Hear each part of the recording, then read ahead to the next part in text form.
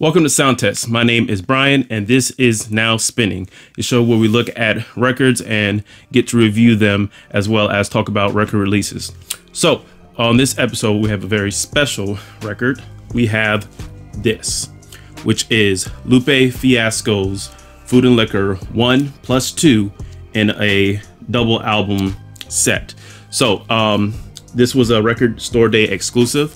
So I'm really excited to talk about this, and as you see, it is still sealed. So I'm going to open up for the first time, and we're going to take a look at this album and the packaging and all of that.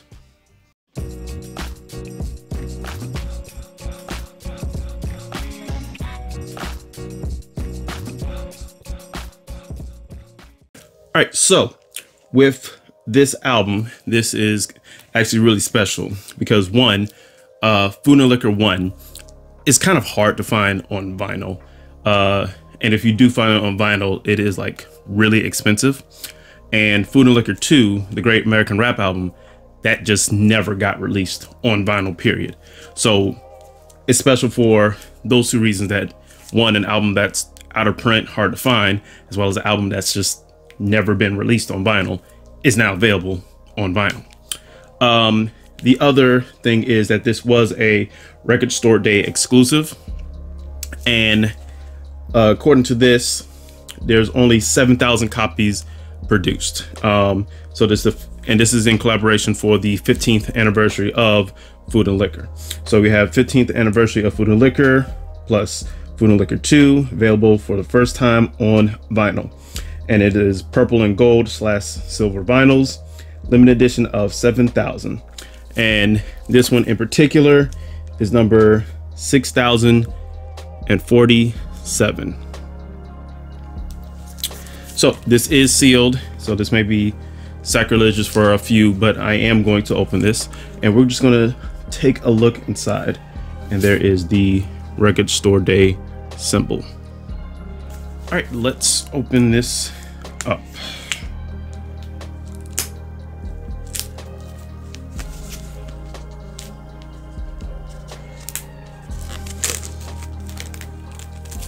Yes, there we go.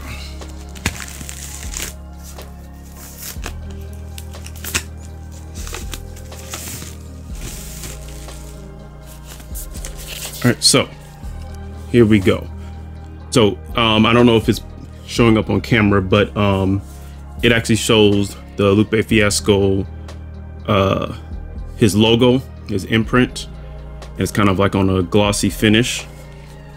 And it says Food and Liquor series, which is kind of interesting. And it shows kind of Lupe from that Food and Liquor 2 era, or the Great American Rap album era, when he was just growing into his dreads. Then on the back, with the same font, you have Food and Liquor, as well as track listing for both albums. And as I said, again, this is number 6047 out of the 7,000. All right, so we have this here in a double LP. So it's actually, both albums have two sides, so it is 4 vinyls altogether. This set was kind of costly. It was, I believe, $70 or $80, somewhere around there. But again, it's kind of for the collectability aspect, and for the fact that, again, you're getting Food and Liquor 2, never been on vinyl, and Food and Liquor 1, which if you were to buy that used today, it'll be more than just this double set alone. So let's take a look inside. Okay, so let's take a look inside. Try to do this very carefully.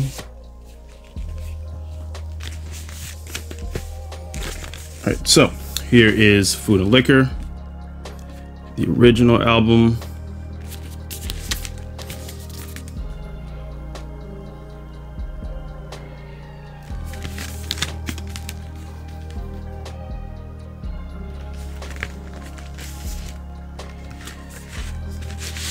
Looking at the inner sleeve. And so we have both records here. And oh my God, that is gorgeous. Would you look at that? Clear vinyl with purple sparkling, excuse me, splatter. That's the right term. Purple splatter. Yeah, that is gorgeous. Take a second to look at the other one.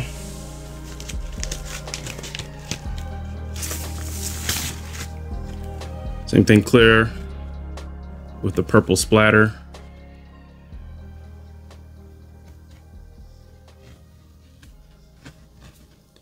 Yeah, that looks really nice. We also have a inner sleeve for Food and Liquor 1. Well, not inner sleeve, the inside where it shows the track listings.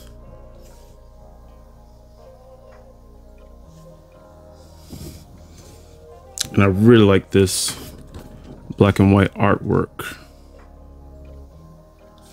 And that kind of seems to be like the theme for a lot of this, just kind of monotone black and white, a little bit of gray in there.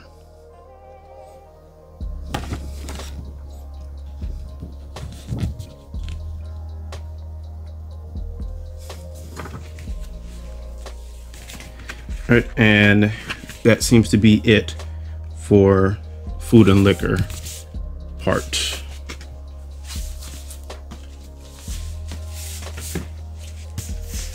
So Food and Liquor, we have these, once again, clear and purple splatter vinyls, which looks really beautiful. So we're going to move on to Food and Liquor 2, the Great American Rap Album. All right, and we have Food and Liquor 2, the Great American Rap Album. So there is no album cover for this. Essentially, the album cover is just straight black. So they kind of replicated that here. And on the back, you have the track listing. Don't know how well that's gonna actually show up, but it is gray text on pure black background, which ironically enough is more than they actually give you in the actual album. If you ever bought the actual CD for Food and Liquor 2, it is just a completely black label. Like the back is just all black, album cover's all black, the booklet is all black, the album itself, the CD itself is all black. There's like no identifying parts of that album if you buy the CD. So, do we have an inner? Nope, we don't have an inner picture sleeve. And so here is the album itself. Ooh, very nice silver. So Food and Liquor 2 is on silver, is a silver vinyl. They do actually give you the track number, so that's good on that.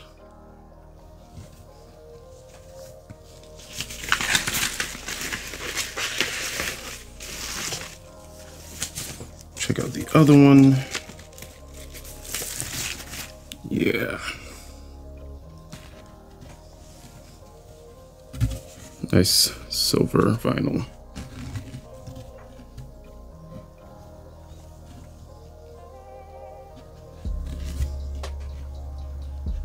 So I do believe that kind of makes a little bit more sense. The Food and Liquor 2 was a little bit more dark than Food and Liquor 1. Did deal with heavy-handed themes here and there, but you know, sound-wise, it is a very different sound, and is definitely a much more mature sound for Lupe. So let's talk a little bit about these albums in this next section. All right, so let's talk a little bit about these albums and kind of like their impact and kind of my, you know, personal feelings on them. So we have first Food and Liquor 1. This was Lupe Fiasco's debut album, and if you haven't checked it on my channel already, I did a whole retrospective on it, And my retrospectives, those are scripted. I listen to the albums a lot, formulate my ideas. I go through the lyrics and all things like that. So I already did a whole retrospective on this album, but to kind of summarize some points of that, this was like a super strong start for Lupe in his career. One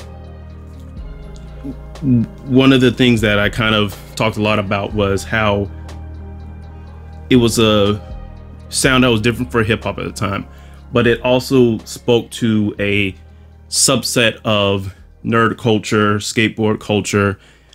It was truly an example of alternative hip hop because it focused on the lyricism, the production, Lupe's style. It was so different from anything else at the time, and he was really embracing this nerd culture. He was really embracing, you know, being different. You know, even looking at this, you know, looking at this back cover, like it's very punk rocker-esque, you know, and you know, what was also interesting about Food and Liquor was, you know, there was some of the typical hip hop trappings. You know, Lupe was very fresh. You know, he did dress very well. He did have chains and things like that, and that's expensive stuff, but he still kept the nerd side to his productions, to his music, to his style, overall style as well. There's a lot of great hits on here. Just looking on this back cover, Hurt Me Soul, that is my favorite Lupe Fiasco song, just period. It's just so much lyricism in there, so much great parts in there. You got, of course, Daydreaming with Jill Scott. That's a fantastic track. You got Kick Push, which was his breakout single. That's a classic. You have The Cool, which was just a prequel to literally the Cool album. You got Sunshine, A Real Love Sunshine, instrumental, which where he was really focusing on that kind of like rock aspect of it. The Empress soundtrack is great. American Terrorist is great, where he's kind of taking into these, you know, political things. And, you know, it is a very solid album, top to bottom. You know, and it does kind of sound of that time frame, that 2006 era, but again, it's still a standout album from Lupe, definitely up there of his top albums. So let's talk a little bit about the Great American Rap album. All right, so we have the Great American Rap album, or Food and Liquor 2, and there's a lot to like about this album. Let me say this: there's a lot to love about this album, but there's also some kind of weird trappings here and there. So this album did come after Lasers, which I also did a retrospective on, and that was my longest retrospective up to this point. But this actually came out just a year after Lasers, and Lasers was a very polarizing album, and a lot of the kind of negative trappings that a lot of people associate with Lasers were corrected in here. So one, this album starts off super strong. You have Strange Fruition, which is once again pairing Lupe with Soundtrack, and I love that combination of Lupe and Soundtrack as the producer. And Strange Fruition, it is obviously kind of like sampling the idea of Billie Holiday's Strange Fruit, which in itself was about lynching of Black people. And he kind of talks about that just metaphorically. And he's talking about a lot about, you know, inequalities. He's talking a lot about like home situations and the ghetto, and, you know, not necessarily a physical lynching, but more of a moral lynching. And it's such a dense song. It's a lot going on there, but it is fantastic. That is also one of my favorite Lupe songs, is Strange Fruition. Then that goes to Idol Roses, which kind of still sounds in that, you know, same style. It's the kind of political, kind of heavy-handed, very conscious. But again, it's just, there's a lot to pick out of that song. I think the hook is a little on the nose, but it is a fantastic song. Then that goes to Around My Way, Freedom Ain't Free. And he got a kind of bit of a controversy when that song came out, but again, that is a super solid song. It's just one of the better tracks on this album. Again, he's talking about all these different things. Like I love where he's like talking about how we're fighting wars just to get more dinosaurs for the Cadillac, because it's, you know, he's just using that as an extended metaphor for oil and how we're going to all these third world countries to, you know, rid them from the oil just to power our cars. And like the metaphors he used is really nice.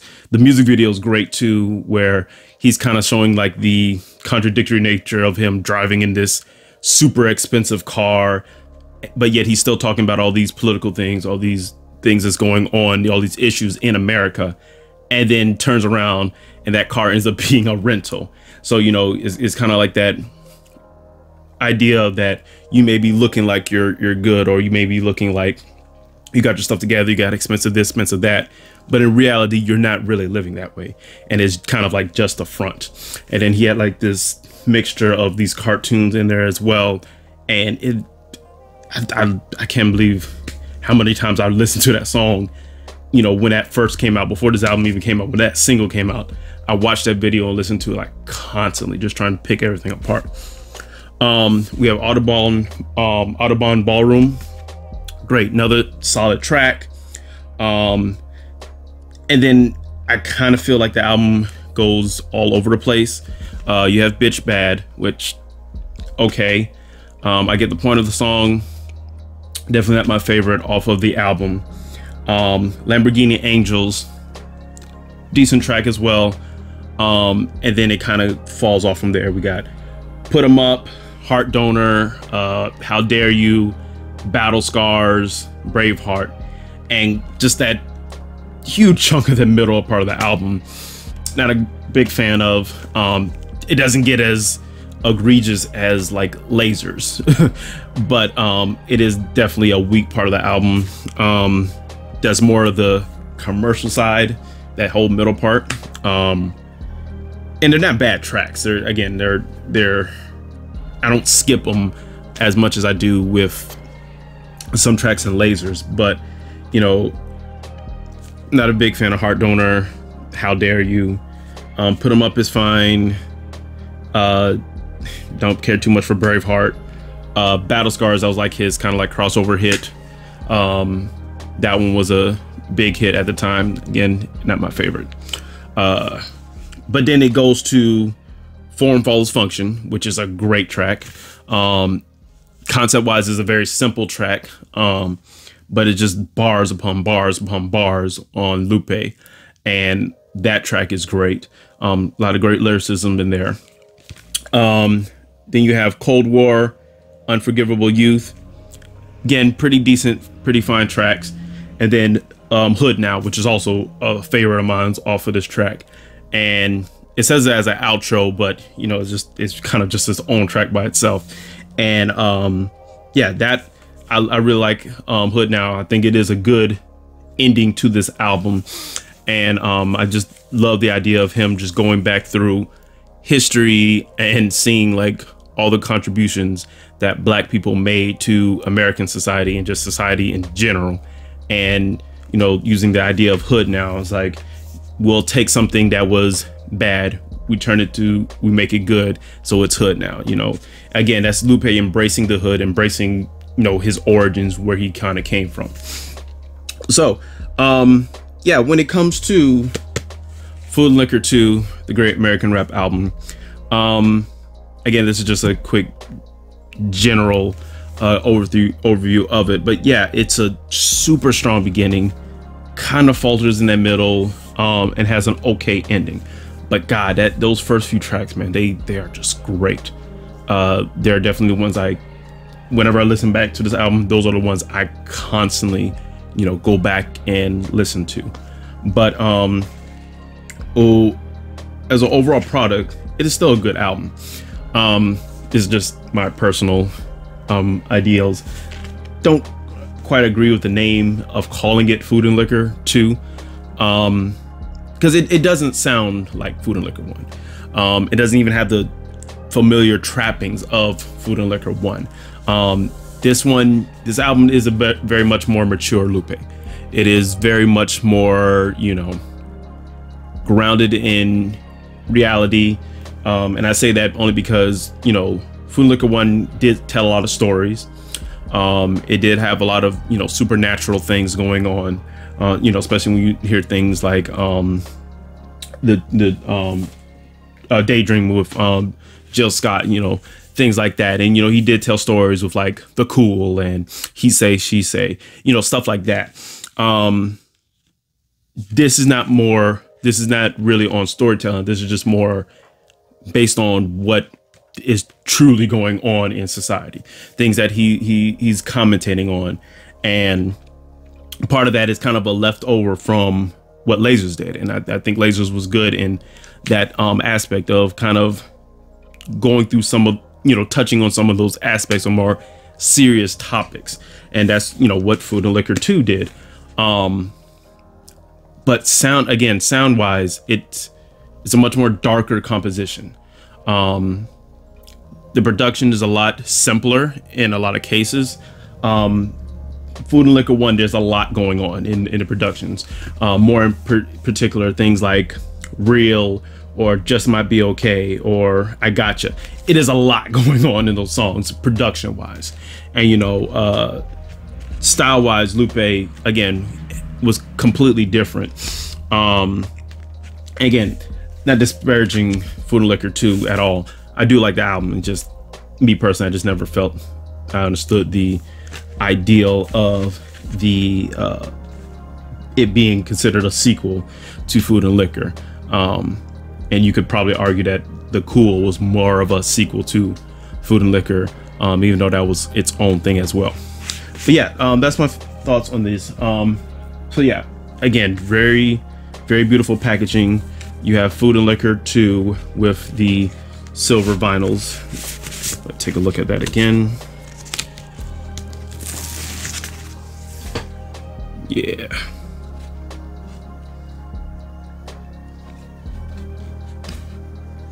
So Food and Liquor 2 with the silver vinyls, and Food and Liquor 1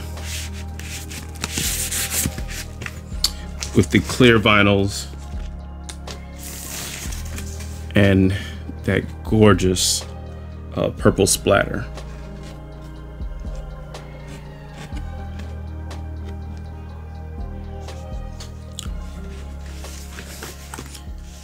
So yeah, that was these two albums, and once again the packaging that puts them all together.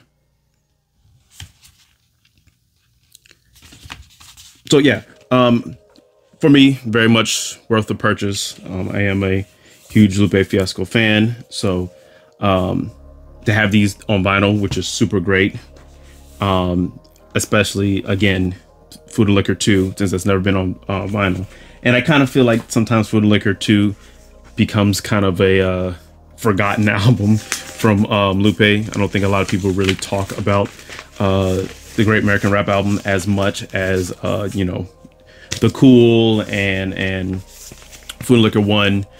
And I think more people talk about much more people talk about Lasers for how good or not good it is, or you know, just how different it is. But yeah, so hope you guys like this. If you did, or if you want me to check out any other albums or records, I have a big stack of them, so I'll be doing this periodically throughout the channel. But hey, if you enjoyed it, hey, comment, like, do all those YouTube things. It just helps the algorithm. All right, my name is Brian. This has been Sound Test, and catch y'all on the next video.